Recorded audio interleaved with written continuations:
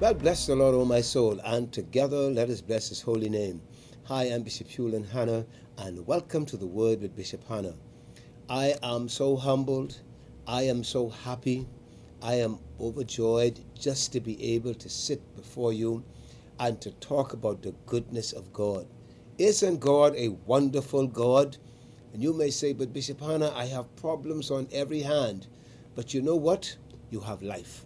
The fact that you have life means that God has given you another opportunity to see his goodness and also to be someone who will testify as to the goodness of God. Everything is not honey, sugar, and spice for us all, but the faithfulness of our God is such that he's promised to be that friend who is even closer than our very brother. Well, today I want to speak on this topic, my passion, my possessions. My passion, my possessions. In this sermon today, I wish to define passion and possessions without referring to the dictionary. In other words, I wish to use a working definition. And so, to the academically astute among us, I beg your indulgence. To me, passion is to have zeal or a persistent inner drive to go after something. To me, possession is to have ownership of something or to have it under one's control.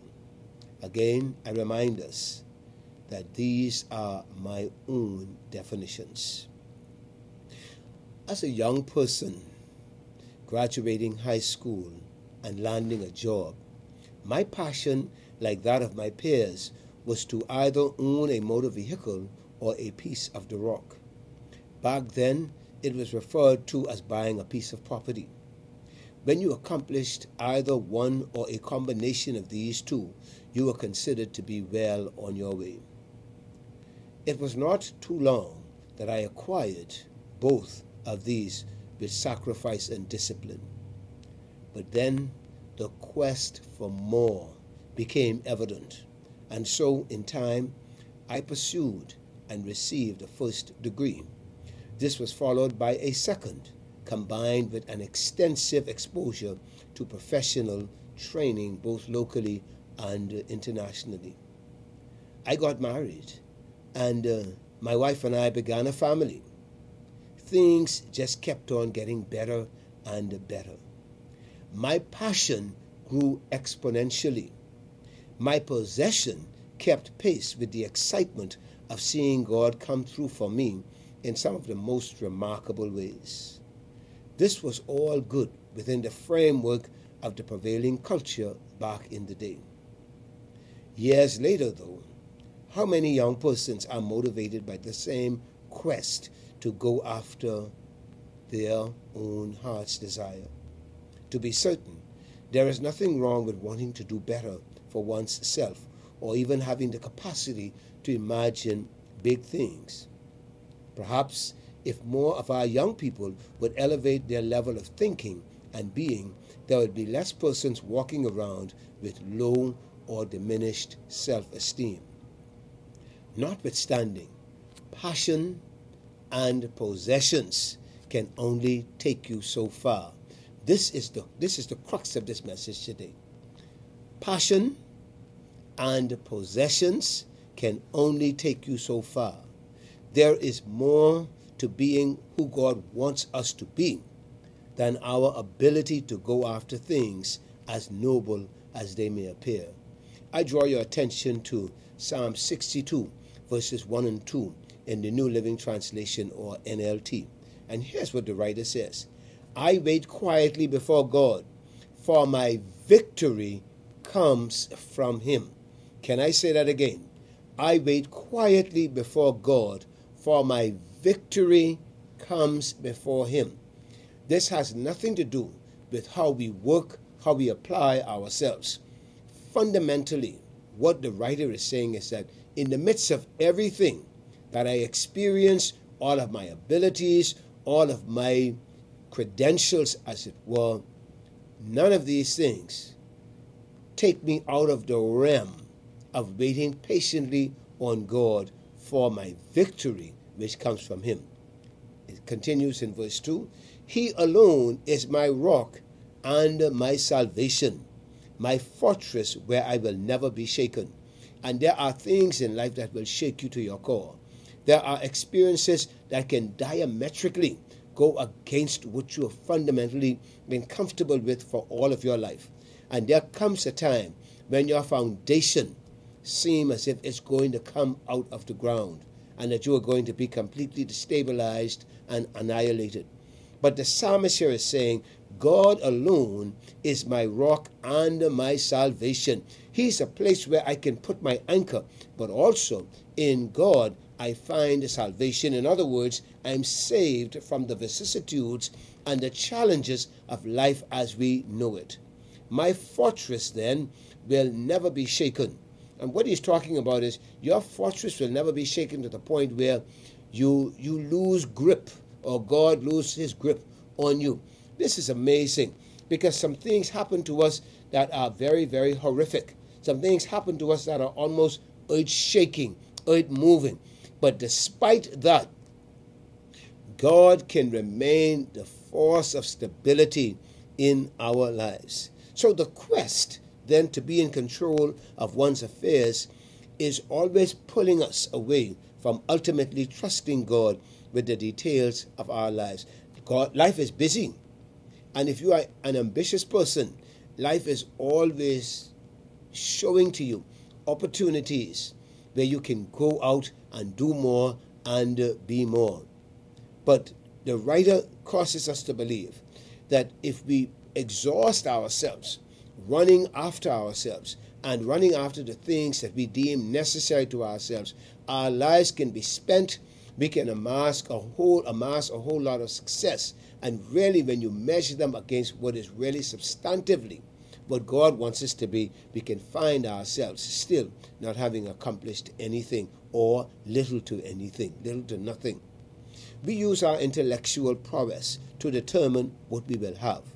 We go after what we want with gusto and excitement. And for many, we succeed with little or no output because that's the way God has created some of us. And many of us have been able to apply ourselves through study, discipline, and other areas of exposure to the extent that we can zero in, almost laser focus on what it is we want. But then the temptation to do more, be more, and accomplish more takes a hold of us. And before you know it, we are building our lives while designing God out. Hear me again. We are building our lives while designing God out. By designing God out, I refer to the notion to simply bypass God and create an illusion that we did it all on our own. Be warned. Be forewarned, my brother, my sister. Whatever you do and whatever you accomplish in this life, if God is not a part of it, you have not fully accomplished anything. Or what you think you've accomplished, you will be shortchanged at some point. Nothing can be further from the truth when we decide that the best way to go forward is to leave God in the back. You cannot. You'll be frustrating yourself. You'll be frustrating others, because if you're going to go forward with God, you have his presence, you have his attention, you have God looking at the very details of your life. It was God back then, it is God now, and it will always be God. Regardless of how much we may try to dismiss God out of the human economy, out of the human equation, God superimposes himself upon our lives, upon our very existence. You and I can never, ever get away from God. He will come after us, not to harass us, but he will let us know through conviction, the convicting power of the Holy Spirit, that we need him and that he has the best cause for our lives. So think about the intangibles of life. God has given us an excellent brain that we use almost flawlessly, or many persons use flawlessly. He has given you the presence of mind to formulate strategies and execute them with admiration. Here again is the psalmist, Psalm 62, 1 and 2. I'm just reminding us what the writer says. I was quiet before God, for my victory comes from him. We wait patiently in submission and in obedience to God, and God will give us that victory when and where it is required. It's like what Jesus said in the New Testament when he says, but seek ye first the kingdom of God and his righteousness, and all these things shall be added unto you. This is instructive. Waiting, my beloved, requires patience, alertness, and a sense of expectation. The writer says that he does all of this in anticipation that God will give him victory. I want to say to you today, if you're moving quickly, if you're moving at meteoric speed, I want to say slow down. Make sure that God is in the very details of your life. Because if you go anywhere and you exclude God, you will not have full and complete success. I know sometimes we feel as if we have deadlines to meet. We feel as if we have goals to accomplish. And many persons feel as if because life moves so fast and every day is so fleeting, we feel as if we have to make this decision now and that we have to do things right now. My beloved, it is better for you to exercise the virtue of patience and allow God to guide you and to lead you into the future than to make a mess of everything based on your current circumstances. And so the writer says, again, that he does all of this in anticipation that God will give him victory. This is remarkable. In other words, he does not run ahead of God. He does not fall prey to his passion or his possessions. You see, everyone wants to be rich. Everyone wants to be able to live at a level where they don't have to beg. They do not have to compromise their own dignity and self-worth. Unfortunately, it's not always just like a flick of a switch. We have to work. We have to apply ourselves. But my contention and the contention of this message today is that be careful when you become so enthused about what you need to be doing that you do not leave God out. Do not fall prey to your passion and your possession. He, God, simply wants us to wait on him, wait before him. And this word wait doesn't mean idly waiting. It means engaging ourselves in the things that the Holy Spirit will cause us to be engaged in. I can think of prayer. I can think of helping others. I can think of involving ourselves in ministry. I can think of doing things in community, doing things in family, but certainly doing things that will cause us to understand that as we are doing what God has called us to do, or what God is directing us to do, that God is also doing something for you and me. We do not have to rush God. We do not have to feel rushed. All we need to do is submit ourselves to God and allow God, by the power of the Holy Spirit, to come through for us. This world seems to be moving very quickly.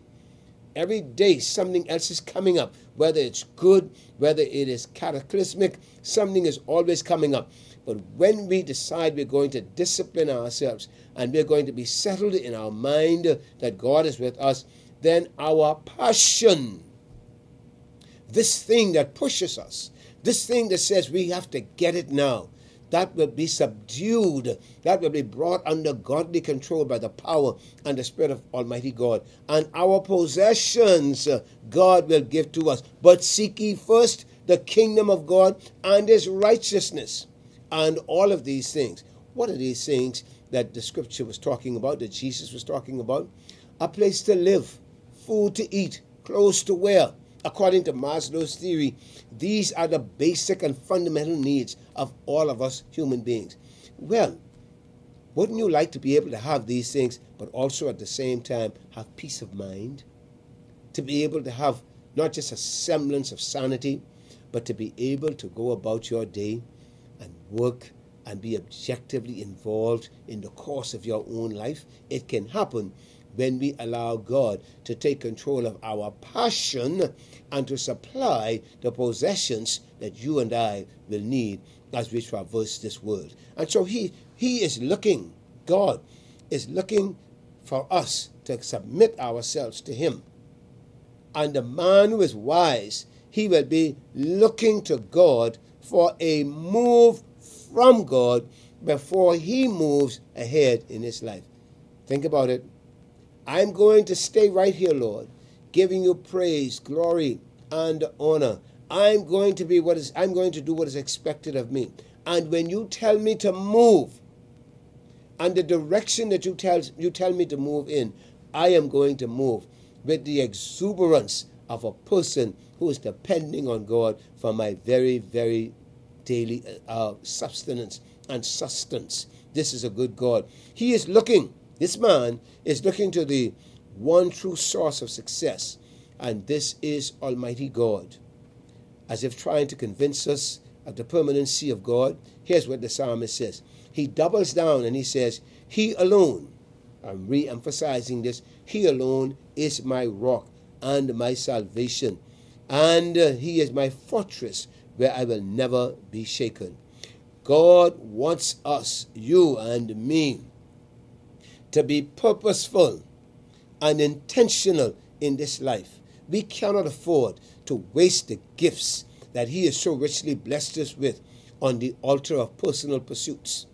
Discover what God has placed in you. Discover how you can use those things to bring praise and honor and glory to God. Discover or rediscover how the gifts and the talents that he has so richly blessed you with, how you can use those to impact positively upon the lives of other persons in your community, in your church, wherever you are and wherever you hope to be. This message is one that is going to hopefully get us started, get that engine started, and know that you can be an accomplished individual by trusting God with the details of your life. Oh, bless you, Jesus. Instead, in addition to what we've been saying, we are to seek the Spirit's leading and follow him into a rich life that will bring glory and honor to God.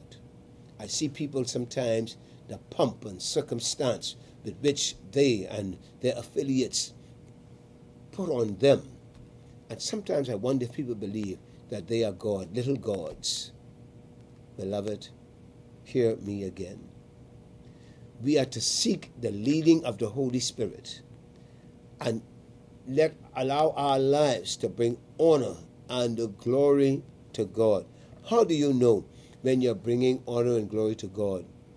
When his presence speaks to you and gives you that ease in your spirit that God is pleased with what you're doing. How do you know when you're bringing glory to God? When your life and the things that you do align themselves with the Word of God. How do you know when you're bringing glory to God? When others are being drawn to him. Jesus said to the disciples, and I, if I be lifted up from the earth, will draw all men unto me. Again, I tell us, the word says, but grow in grace and in the knowledge of our Lord and Savior Jesus Christ. When these things happen to us, when we are healthy Christians, spiritually speaking, glory comes to God. Work for him. Get excited about doing what he's called you to do. In verses 5 and 7 of this same psalm, we see the personal outpouring of the psalmist as he speaks about his relationship and the relationship he has with God. Verse 5 of this psalm says, let all that I am wait quietly before God, for he is my hope. What he's talking about is this level of discipline that says, I'm going to bring everything about me, all of the busyness of my life, I'm going to bring it into one area, and I'm going to submit all of that to the will, the power, the command, and the control of the Holy Spirit. The Bible says, for my hope is in him. Do you know how many people have misplaced hope, misplaced trust in people, in things, in institutions, even in themselves? The psalmist is encouraging us by implication that we ought to so have our lives ordered by God that our hope is in him. Does that mean that we should not look to the future? That we should not plan for the future? Oh yes, it does not. It doesn't mean that. What it means is that whatever we do with the future in mind, we should always be grounded in the fact that at the very core, the epicenter of what we do and who we are, that it is grounded in God and the presence of God. I look at people in awe. I look at people in almost in frightening ways when I think about the fact that they're doing so many things in the absence of the will and the presence of God, the divine approval of God. They just run amok doing what they want to do. I am going to trust in God. I am going to allow my passion to be ordered, to be tempered by the Holy Spirit. I am going to allow that to happen in my life, because I've discovered that when I take things into my own hands, I do not have the capacity. I certainly do not have the tenacity to do and to deal with the things, all the things that my life is connected to. And perhaps you are the same way. Verse 6 says, He alone is my rock and my salvation. My fortress will not be shaken. Verse 7 says, My victory and honor come from God alone. This is putting everything into its proper perspective. When someone applaud you for work that you do, when someone tells you that you're doing an incredible work, be careful, my brother, my sister.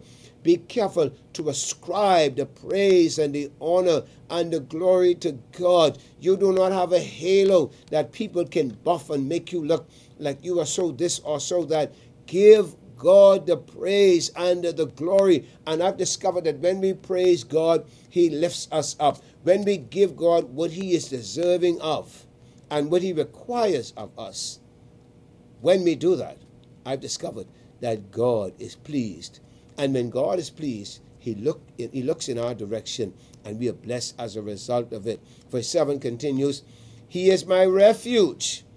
It's a place where I can go, I can be refreshed, I can be protected from the evils of life, from the temptations of the enemy. It's a place where I can go and I can be vulnerable with God. Bless you, Jesus. There are some people, when you're around them, you cannot be vulnerable. They're looking for that misstep. They're looking for that mistake. They're looking for that part of your humanity that they can take advantage of, and then they can put you on blast and let everyone know that you're not the Christian that you ought to be, and that you say that you are. But in this context, the psalmist is saying, He is my refuge. God already knows our weaknesses. He already knows our shortcomings and our inconsistencies. We are fallible creatures. But we can be vulnerable with God, because God does not take our vulnerability and use it against us. What He does is He gives us an opportunity to grow in grace and in the knowledge of our Lord and Savior Jesus Christ. Someone is receiving this word today. He is my refuge, and listen to this, a rock where no enemy can reach me. In my mind, I get this picture that God encircles us, that God protects us to the extent that even when the enemy is at a great distance away, the Holy Spirit alerts us. And not only does He alert us, He deals with the enemy before the enemy deals with us. Isn't that a wonderful thing to know? I don't have to run after my enemy. I don't have to slavishly think about what my enemy is doing. But I can trust in God. A songwriter says, on Christ, the solid rock I stand. All other ground is sinking sand. I may have some smarts about me. You may even have more smarts than I have. But the sum total of it is we need to be trusting God. We need to be depending on God and allow the Holy Spirit to come through for us. Oh, my beloved, God does not call us to sinless perfection. He calls us to complete submission to him. And then he makes us what he will have us to be. Stop trying to be perfect. Stop trying to be exacting on yourself and others. Simply submit to him. Trust him. And watch God take you where you ought to be. We cannot produce righteousness. We certainly cannot produce holiness. But when we submit to the righteous one and to the holy one, he does the heavy lifting for you and me. Oh God, touch us. Oh God, make us what you will have us to be. Perhaps you, my friend, my viewing friend, you are at a crossroad in your life where you have some things and so many things on your to-do list. Some people call it a bucket list. You are eager to explore and to conquer the world. Well, just before you take off, remember that you do not have to attempt this on your own. Passion can create possession, and possessions can bring a feeling of accomplishment. But when you have done all that you set out to do, what do you do with this feeling that there is still something that you have yet to successfully face? What do you do with that little blind spot in your life? Yes, I've done a lot. I got my property, I got my vehicle, I got my family, I got my college degree, I got all of this. I have reach, I have respectability, but I feel this gnawing emptiness on the inside of me. What do you do? What do you do? Well, here's what the psalmist says to people in general in verses 8 to 12 of the passage that we're making reference to. He says, "Oh, my people," this is you, this is me, this is us, this is the person who works right across from your cubicle, this is your boss, this is your family. "Oh, my people, trust in him at all times. Pour out your heart to him, for God is our refuge." I'm going to say it again. You can be vulnerable with God. You can show him your weaknesses, your blind spots, your indiscretions. He already knows it. But you can be revealing also. Verse 9 says, "Common people are as worthless as a puff of wind, and the powerful are not what they appear to be. If you weigh them on the scales together, they are lighter than a breath of air." This is the New Living Translation, the NLT. You heard what God is saying? The people we call the commoners. Here's the passage. The psalmist is saying, common people are as worthless as a puff of wind. He's not saying that the humanity of the person. What he's saying is that all this stuff that we fuss over, we are still only what God has made us to be. Flesh and blood. With the Spirit of God influencing our lives, hopefully. The powerful are not what they appear to be. You know, there's some people when they walk into a room, the aura of their presence will cause some people to be transfixed. If we can only have that reverential fear for God that we give to people because of their office, because of their wealth, because of their ability. Oh, to take God at his word. Oh, to recognize that your boss cannot do nothing for you that God cannot do more of. That your money can never go to places where God can reach and impact the quality of your life. Oh, my friend, do not be deceived. Do not be deceived. Verse 10 says, don't make your living by extortion or put your hope in stealing. You cut corners. You don't have to cheat. You don't have to be an extortionist. Here's this word. And if your wealth increases, don't make it the center of your life. Thank God that God can take you from the doldrums of commonality and God can put you on the top of wherever that is. But recognize that it is God. Verse 11 says, God has spoken plainly, and I've heard it many times.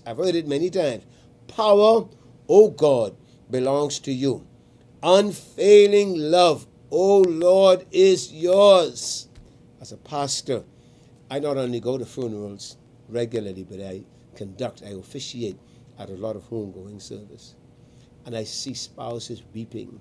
My heart goes out to them. I do not know what they're going through because God has blessed me that I am married 42 years and my spouse is very much alive and well. But the pain that these people go through, knowing that the person you've poured yourself into and vice versa is no longer with you. But here's what this word says. Oh God, power belongs to you.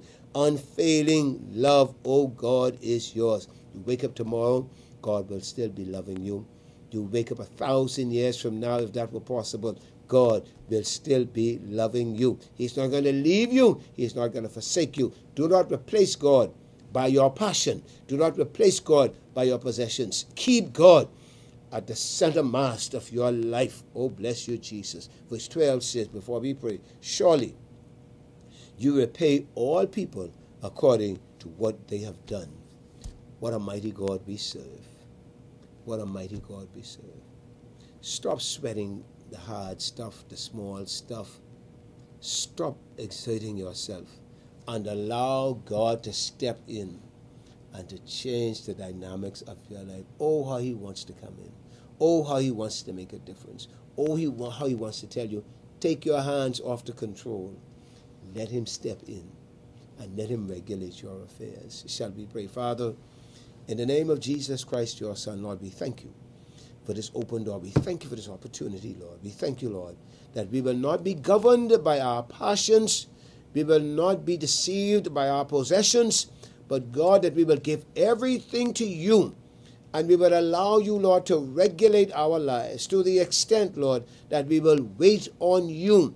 Because in you is our victory. In you is our permanency. In you, oh God, hallelujah, is our future, our eternal hope. And so I pray for my brother, my sister, who may be watching and engaging this word right now. Lord, touch them in the name of Jesus Christ. I pray for that family that is besieged by problems. I pray for that community that may be slipping into a state of lawlessness and godlessness. Lord, I pray that you would turn the circumstances around and that you would give them the joy of the Lord, which indeed is their strength.